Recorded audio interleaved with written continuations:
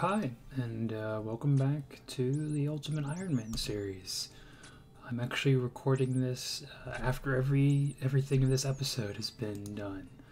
I was starting editing and realized that I just forgot to start a clip with this, the intro. So rather than just having it start with me on a Slayer task, which is what the majority of this episode is, I figured I'd do a little post-mortem. Is that what that even means? I don't know. I'm pretty dumb.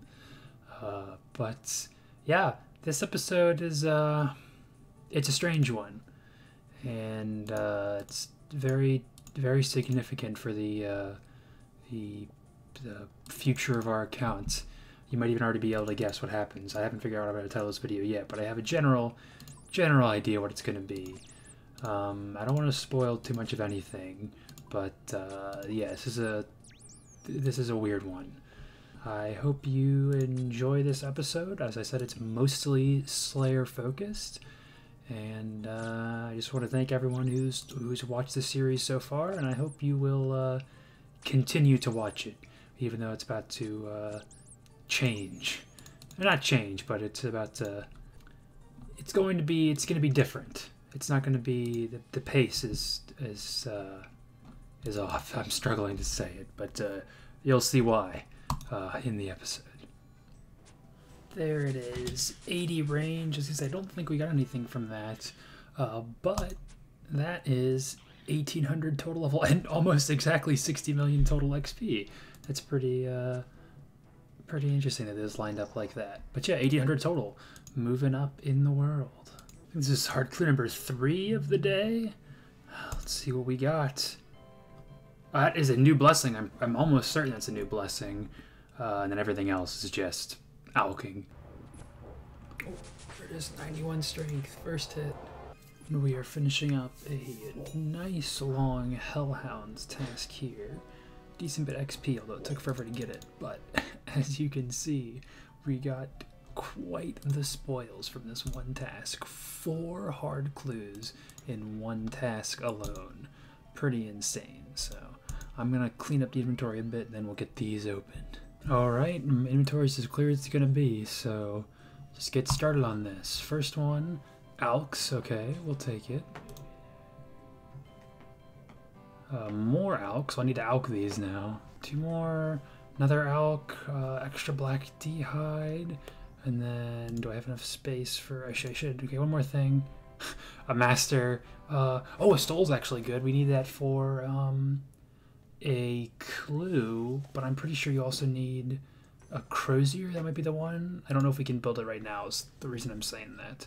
Another task done, and we got 2 more hard clues, and we managed to finish a crystal key, so we'll have that to open at some point. But let's see what we got from this. Bang. Something for the POH. Oh, what is it? Okay, normal, so 2. Oh, that's for a stash unit, I think. Figured I would use the Dragon Stone to make an Amulet of Glory, and then free up in a looting bag space by putting the D-Med in here.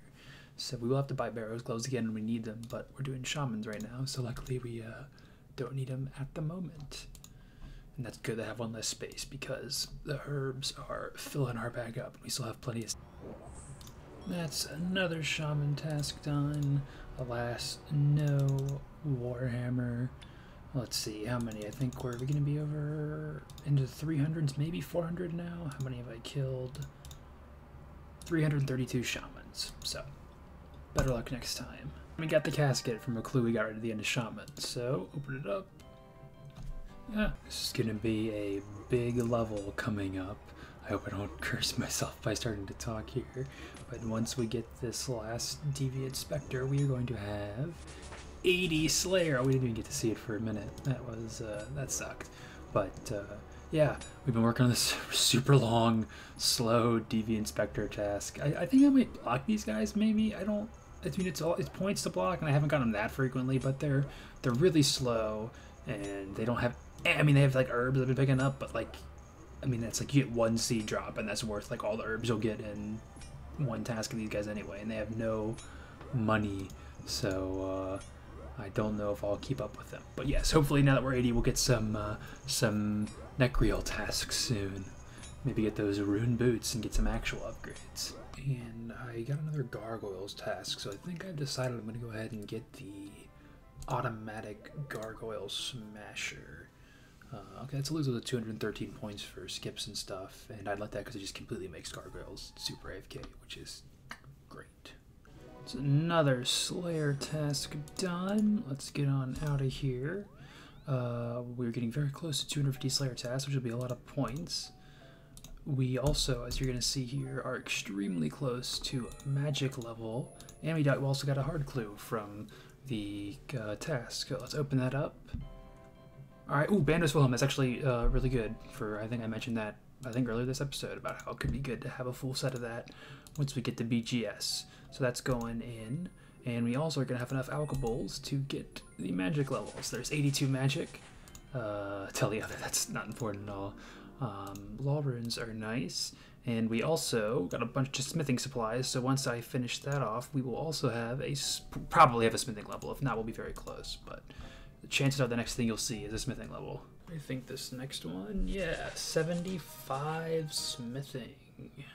I've donned my often neglected graceful outfit because I've decided it's time to go for an upgrade, and we're going to need the Arty Hard Diary for that. And I'm in the Arceus library because I want to get to 65 rune crafting. And I'm very close. I'm at 63, pretty close to 64. So I just need 2 levels. There it is. 64 rune craft. And this has already taken not quite an hour. Probably like 40, 50 minutes, maybe just around there. I forgot how dull this can be. Alright, and this last one turned in will get us 65 rune crafting. We can now craft death runes from pure essence. So we average just about 25,500 XP an hour, and I was here for just over 2 hours. So we got just about 60k XP in total. So not terrible, but definitely one stand. Well, I mean, it's not great. That's actually really bad for XP rates as far as other things go. But rune crafting in general is just bad. I know it's a meme, but that's how it is. First up, we're gonna craft some death runes. Figured out how to get the most value I could since I had to run to the wilderness for a second to get here. We need to enter our POH from Yunil. There we go. Catch a red salamander. And lastly, first of all, I'm hoping that this is near Arty enough for the myth plate. Okay, it is. So we got that, and then the big one. You need to teach. Okay, you have to work fixing the ancient seal, and you need some serious work doing it. I was gonna say I needed like a level or something for that. Your experience armor. Okay, well there we go. And that's every task in the Arty Hard Diary. And if we just run over to 2 points, I've completed all the hard tasks in the Arty Diary. Okay, so Arty Cloak 3, which has a +1 prayer bonus. That is pretty much the entire reason I wanted to do this, just for that slight extra bonus when AFK slaying. The biggest one, of course, 10% increased chance for pickpocketing anywhere across the game, and you don't have to have the cape on or equipped. It's just immediate invisible 10% buff to pickpocketing, so that's pretty huge. It's another task done.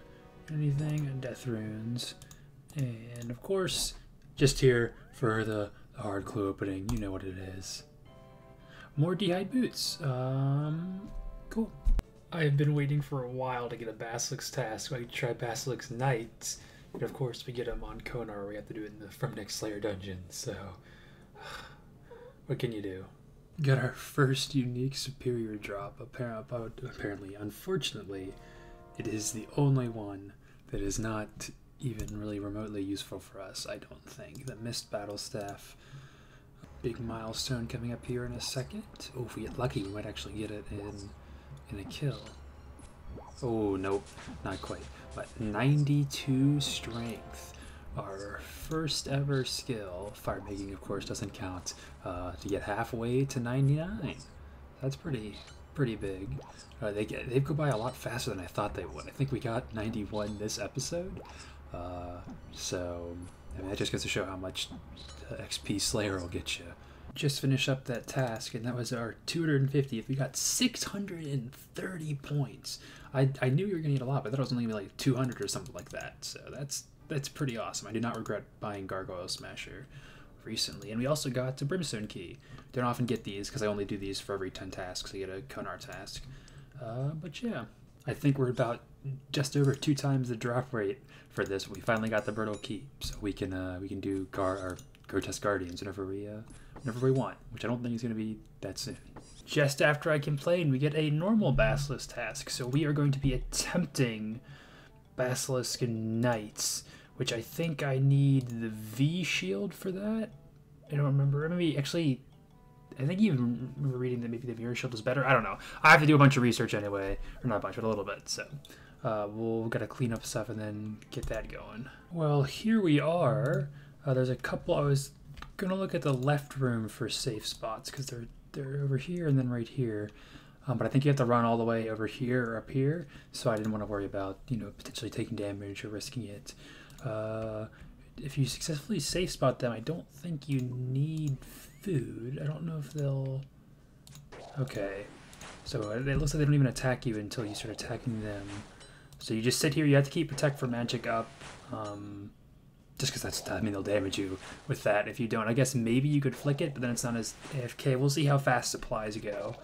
And at some point they have a special attack that I probably just wait until it shows up to see what happens. Apparently, if you have Auto Retaliate on, you'll break out of it for free, or just by itself. So there we go. 81 range at the big old Basilisk Knights. I just woke up, and of course I forgot to keep an eye out for it, but we got 88 hit points. Not bad. Little different, but this is going to be 83 farming. We can now go Superior Trees, but I already boosted for that. We got our first Superior, which I'm pretty sure just works the exact same way. There's no special mechanics. So hopefully we'll get something good from him. This will be our last kill coming up here. The last chance for the jaw. Okay, nope, we couldn't pull it off. We got a Dark Totem top, which means we'll be able to go fight Skatizo, if I can actually pick it up. It has been a long while since I fought Skatizo, so I'm going to have to remind myself how it's done. Normally I like saving these for the end of the task, but in order to save some inventory space, I think I'll just go ahead and open up this hard clue we got from Greater Demons. Alks, not too bad. And also I guess Sharks I can use other than pick on my own right now. I guess it's a little bit convenient. Hey, we got it with all of them up at the end. Not too bad at all.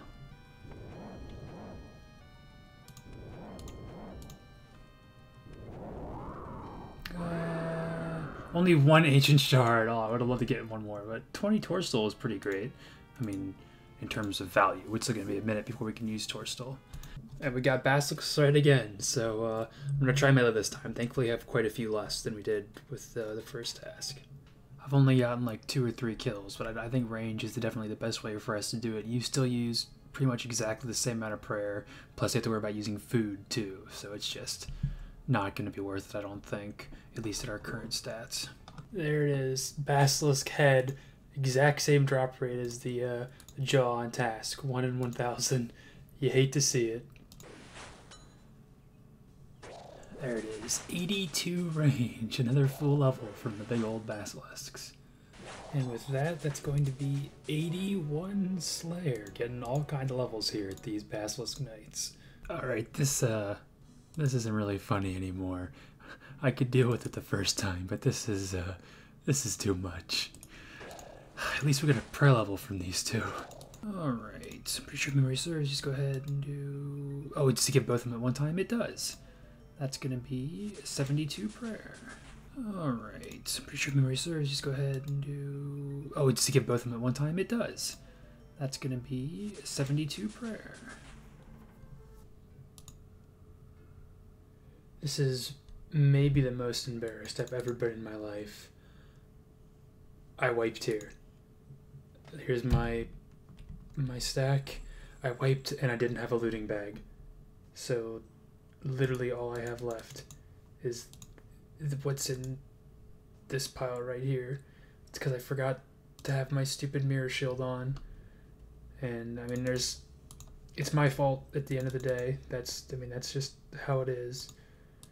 I came back from doing a clue that I just finished that clip where I put the traded the Bastos heads in for prayer XP, and then I came back. I had my Dome of Fire on me because I was going around, and I just forgot to put the mirror shield on. I actually made it out. I was running away, but then I couldn't teleport out because you lose your magic level when teleport house does. Because it lowers your stats without the mirror shield. It doesn't just do damage to you. And it just hit me like 4 times before I panic ran away or tried to panic teleport.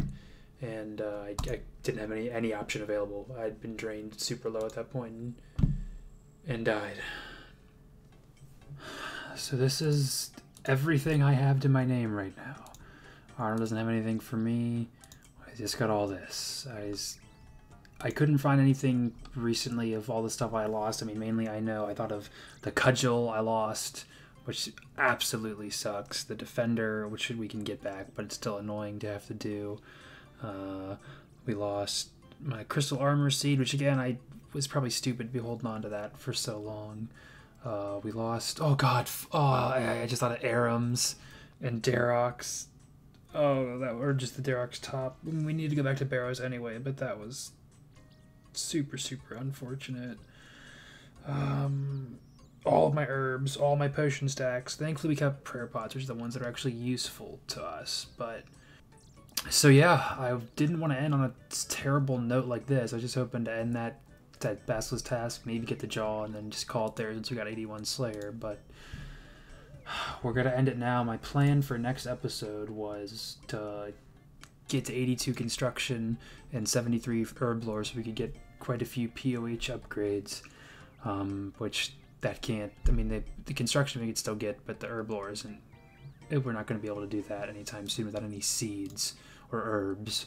So that plan is kind of gone, but I don't have some big speech. I'm not going to try and like say that this was like, like, oh, I'm not going to say I'm glad this happened. I'm not. It sucks. It's awful. But I'm going to try and look at the positives. I had for a long time just knew that my inventory, or extended inventory, all my items were too much. There was too much clutter.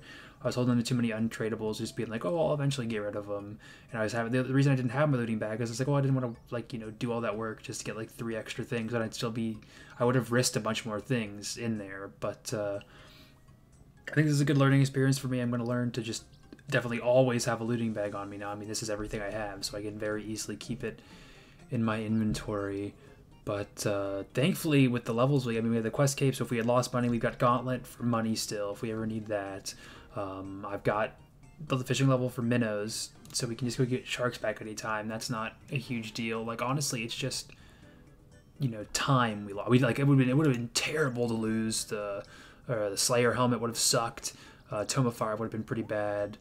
The rune stack, certainly my money wouldn't have. Money would have been kind of bad. Oh, we lost all my bloods and deaths. That's a huge thing.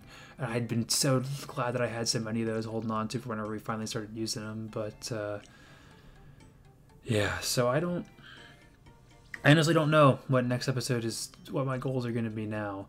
I'm obviously gonna have a lot of stuff going on. I can't even really work towards like getting back to a point where I was, because honestly I just there's nothing I could work for. I was just kind of like, I just lost what I had been collecting since the start of my account. So I mean, the general goals are still the same. Just keep working on Slayer till we can get the whip, and I guess just start building up herbs like seeds and farming levels, and just kind of keep the things going. But yeah, that's gonna do it for now. I not at all how I wanted this to go, but hey, maybe it'll be nicer to almost start from scratch and be able to have progress of it all. So thank you all so much for watching. If any of you stuck it out till the end, I thank you for it, and I hope you'll stick with me on the start of this new journey that I forced myself into by my own stupidity.